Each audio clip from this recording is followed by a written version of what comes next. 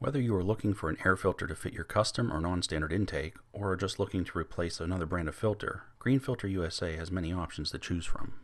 The space you have available to mount an air filter will dictate the dimensions your filter needs to have in order to ensure proper fit and function. This video will show you how to measure properly in order to find the right air filter for your application.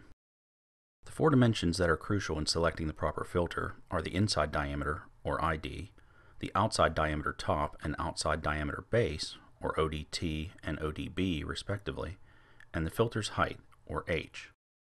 First, start by determining how wide the filter's inside diameter needs to be. Measure the opening of the intake tube, making sure to measure to the outside edges across the widest part of the intake opening. The filter you select will need an inside diameter larger than this to fit correctly. If you are measuring for a replacement filter, measure across the inside opening of the filter and not from the outsides of the flange. Next, determine how wide the top and bottom of the filter need to be. Cone filters will have a base wider than the top, while a cylinder filter has an equally sized top and bottom.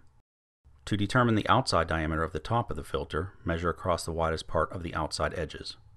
To determine the outside diameter of the base of the filter, measure across the widest part of the outside edges. Since the filter's flange will likely be in the way, you will need to measure across the top of the flange to get the dimension. Finally, determine how tall the filter should be. Keep in mind that filter height is measured from the top of the end cap to the bottom of the base of the filter, not including the flange. Once you have all the dimensions, visit our website at greenfilterusa.com and search for cone and cylinder filters. Clicking on the column headers will sort the filters. In this way, you can sort the filters by the dimensions that are most important to you. Clicking the column header a second time will sort the column in reverse order.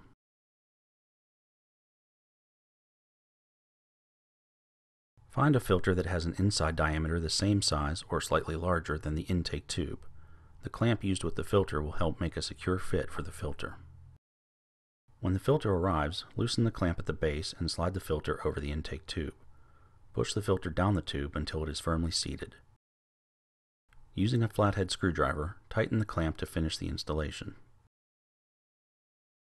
To see all our available filters or for more information, please visit our website at greenfilterusa.com.